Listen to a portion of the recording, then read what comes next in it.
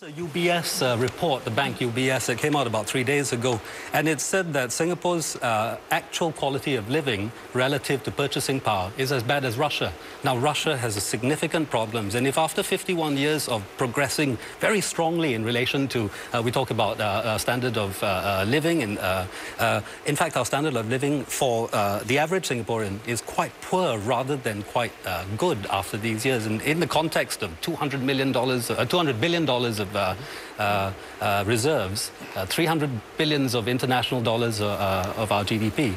I think that doesn't really... It's the PAP working closely with businesses, with the community, with unions, with individuals that's made this place quite different from other places. And it's quite different from Russia, quite different from the places that the UBS report talks about us being equivalent to, because that's a report with many faults.